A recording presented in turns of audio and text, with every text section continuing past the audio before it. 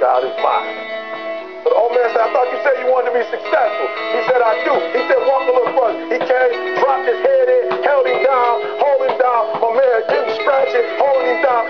He had him held down. Just before my man was about to pass out, he raised him up. He said, I got a question for you. He told the guy, he said, when you want to succeed as bad as you want to breathe, then you'll be successful. I don't know how many of y'all got asthma in here today, but if you ever had an asthma attack before, you short of breath, SOB, shortness of breath, you wheezing. The only thing you're trying to do is get some air.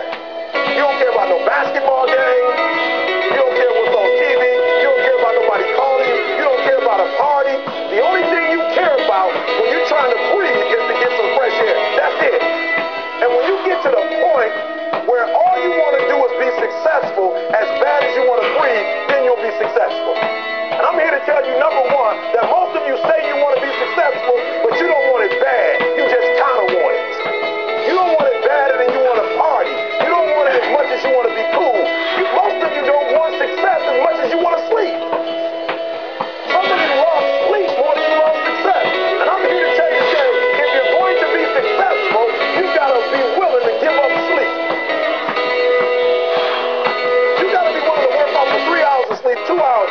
If you really want to be successful, some days you're going to have to stay up 3 days in a row.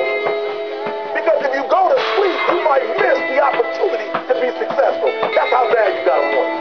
You got to go days without, listen to me, you got to want to be successful so bad that you forget to eat. Beyonce said once she was on the set doing her thing, 3 days had gone by, she forgot she didn't eat. But she was engaged. I never forget, I went